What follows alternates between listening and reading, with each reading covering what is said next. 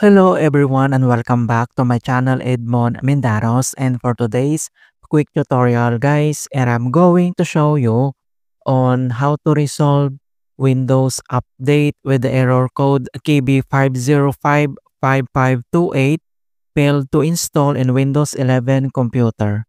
So this error KB5055528 update released on April 8, 2025 and address Windows 11 versions 22H2 and 23H2, updating the OS to build 226 by 1.5191 for 23H2.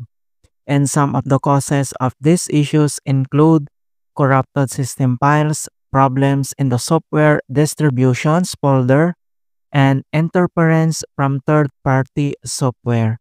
And without further ado, and let's go ahead. So the first solutions we will do is to check relevant services. So all you have to do is to press the Windows key plus letter R on your keyboard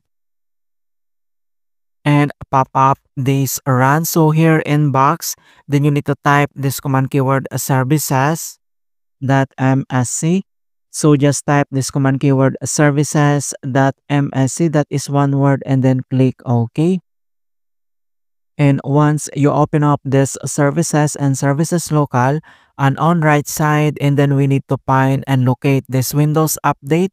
So scroll down and then select Windows Update Services. So all you have to do is to select and then right click and check if these services are already running or not. If already running, then click restart. But if the service is not running, and then you need to double click and select properties.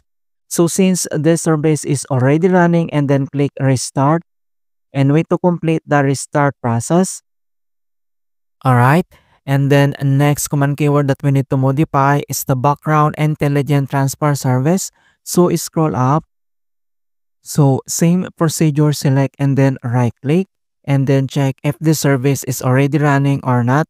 So since this service is already running, and then you need to select this restart and wait to complete the restart process. And after that, and the last keyword that we need to modify is to find and locate this cryptographic services. So same procedure, select and then right click and then check if the service is already running or not. So since this service is already running, and then again click restart and wait to complete the restart process. Alright, and then after here at services, and then we need to close. And the other solutions that we're going to do is to run the Windows Update troubleshooters. So all you have to do is to open up on a search menu. And then here at search for apps, and then you need to type troubleshoot settings. And then click open.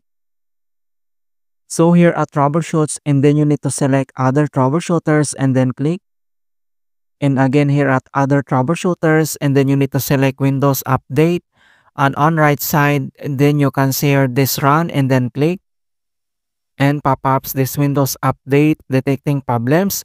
So here we need to wait to complete the initializings and diagnostic process. Alright, so troubleshooting has completed, and we have the important notifications here that pending system changes that require reboot has been detected. So we need to restart this PC, alright? And then we need to close this and we need to start. So close the settings and then here at the start menu, and then we need to restart.